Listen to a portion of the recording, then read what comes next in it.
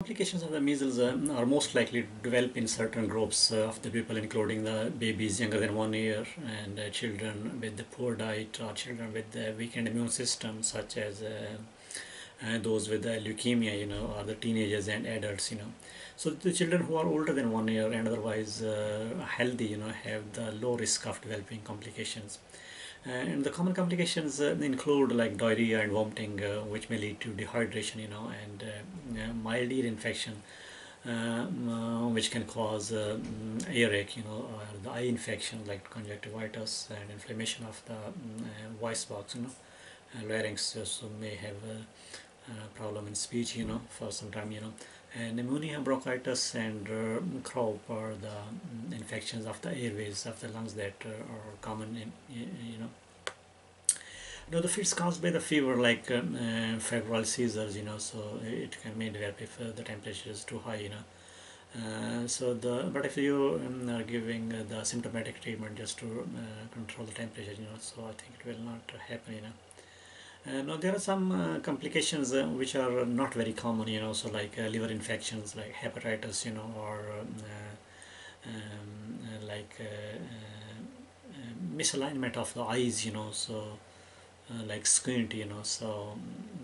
if the virus affects the nervous system, and infections of the membranes surrounding the brain and spinal cord,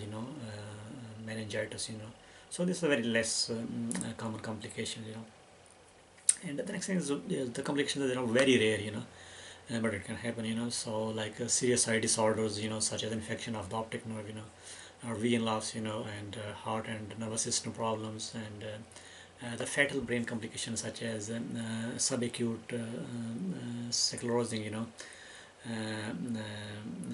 encephalitis, so which can occur several years after measles, but this is very rare.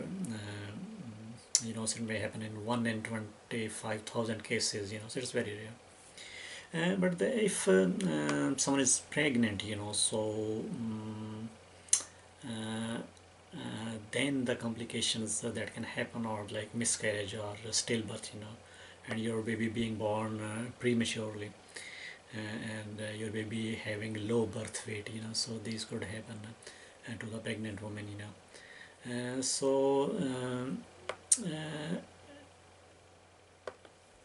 you should go to your nearest emergency room if you are having shortness of breath and sharp chest pain and coughing with blood, and drowsiness, confusion, and seizure, so in that case you should run to the nearest emergency room or call the ambulance, so straight away. Thank you very much, and please do not forget to subscribe this channel for more videos every day. Thank you. Now the next thing is